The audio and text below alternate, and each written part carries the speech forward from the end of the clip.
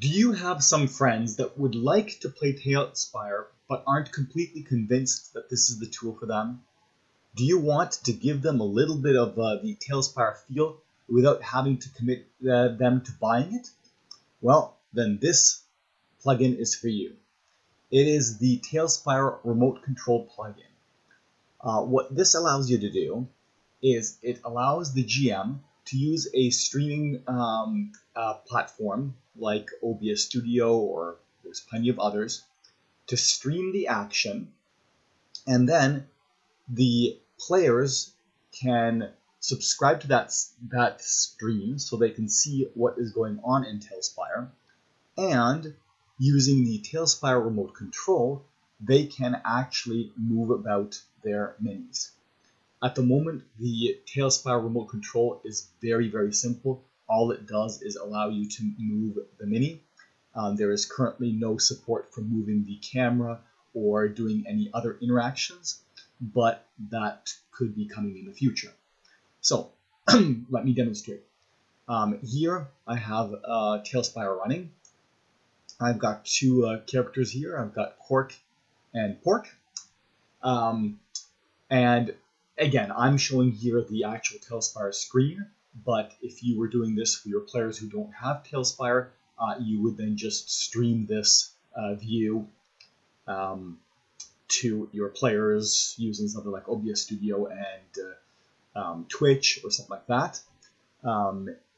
In order to do that without affecting the GM session, I highly recommend looking at the Stream Views plugin that I released a few days ago, which allows a GM to have his or her own session going and have a second session that can be used for streaming views to your players. So anyways, here we go. If I bring up the application, it looks very, very simple right now.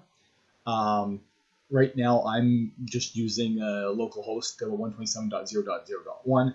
Obviously, if you were doing this with remote players, then you would provide them the IP address of your computer.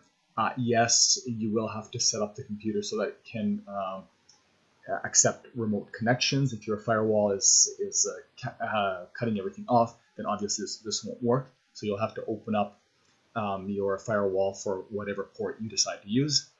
This is the default port here, but of course you can modify that to whatever port you want. That will be a configuration in the corresponding Talespire plugin.